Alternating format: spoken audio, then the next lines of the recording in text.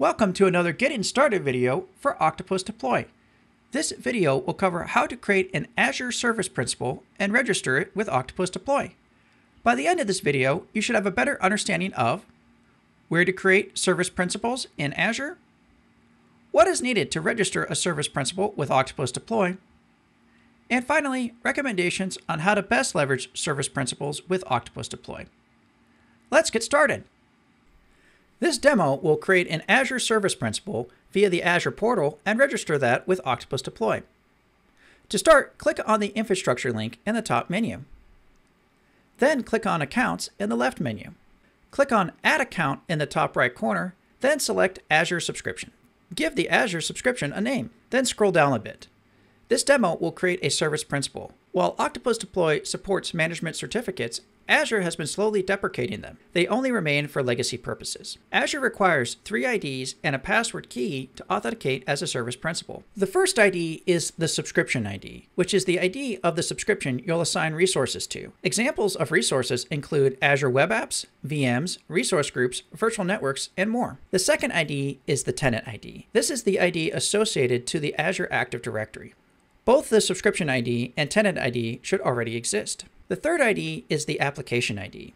This is the ID of the app registration this demo will create. Finally, we have the password key. After creating the app registration, this demo will generate a new password. This demo is going to swap between Octopus Deploy and the Azure Portal. The ID's passwords are on different screens within that portal. They will be copy-pasted back into Octopus Deploy as soon as they appear in the portal. Let's jump over to the Azure Active Directory section in the Azure Portal.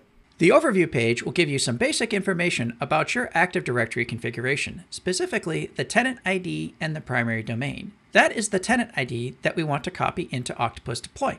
Clicking the copy button will copy that to the clipboard. Let's jump back to Octopus Deploy and paste that tenant ID. All right, back to the Azure Portal. Select App Registration in the left menu. Click on the New Registration button towards the top of the screen. Give the registration a name and provide a redirect URL. The redirect URL isn't required, but it is a good idea to provide it so you know the URL of the Octopus Deploy instance this app registration is tied to. Click the Register button to create this application. Now we will have an application ID. Click the Copy button. All right, back to Octopus Deploy to paste that application ID. Now we will need to create a password key to use for this authentication. Click the Certificates and Secrets in the left menu. Click the New Client Secret button. Fill out the modal window and copy in the secret. This is the one and only time you'll see the secret. If you leave this page, you can never see it again. Save the secret in Octopus Deploy. Finally, we will need to associate this app registration with a subscription. Click on the menu icon towards the top left corner of the screen and then select Subscriptions. When the subscription screen appears, you can copy the ID right away. Then paste that back into Octopus Deploy. Click the Access Control button on the screen. Click the Add button in the Add a Role Assignment section on the screen. Now select a role. Typically, Contributor is all that is needed for Octopus Deploy to work with Azure. Start with the least permissions, then dial it in. Next, search for the service principal that was just created. Select it, and then click the Save button. Okay, everything has been set up in Azure. Let's finish up a few housekeeping items, and then you can save. You can assign the account to an environment. Selecting the development environment means this account can only be used in the development environment. It can't be used by any other environment. Click the Save and Test button. This will test to make sure all the stars have aligned. A success screen indicates Octopus Deploy can see and connect to your Azure subscription. Congratulations! You have created your first Azure Service Principal and registered it with Octopus Deploy. Here are some tips to keep in mind when creating Azure Service Principals and registering them with Octopus Deploy. Create a unique Azure Service Principal per Azure subscription. Don't reuse the same account for multiple subscriptions.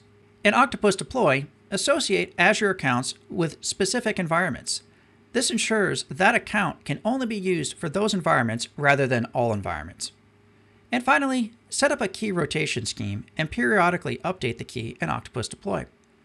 Unlike variables and deployment processes, Azure accounts are not snapshotted for each release, meaning they can be updated between deployments. Links to additional resources, as well as links to contact support, can be found in the description below. Thank you for watching and happy deployments!